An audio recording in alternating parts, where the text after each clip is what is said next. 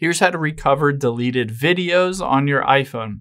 Now, if you're on your iPhone and you accidentally deleted a video, there are two different options you have in terms of recovering it and getting it back. Now, the first thing that we'll do is we'll hop into the Photos app on your iPhone. Now, I'm just going to choose a random video here and hit the trash can button and delete video. Now, if I deleted this and I wanted to recover it, all I have to do is tap on Albums at the bottom right.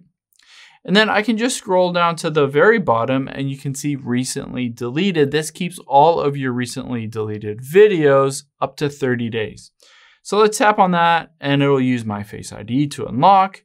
And you can see there is that video that I just deleted. To recover it, all I have to do is tap on it, hit recover at the very bottom right, and then recover. And now this will move it into my normal photo gallery on my iPhone. If you don't see the video in there, maybe it's not showing up, there is another place to check as well. So let's hop out of here, open up a web browser, and we're just gonna go to iCloud.com and hit go. Now you're gonna log into your Apple ID or your iCloud account, and you can see on here it has your photos on there. So let's just tap on Photos. And on here, we can scroll through this list to try to find that video and potentially recover it from here. So you can see there is that video that I just deleted.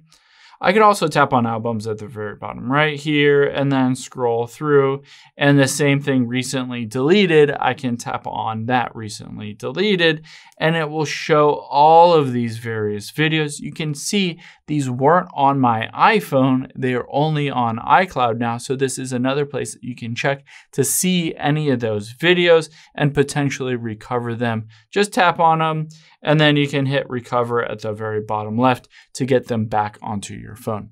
Hope this helps. If you have any questions on that, leave them in the comments down below. I'll catch you on the next one.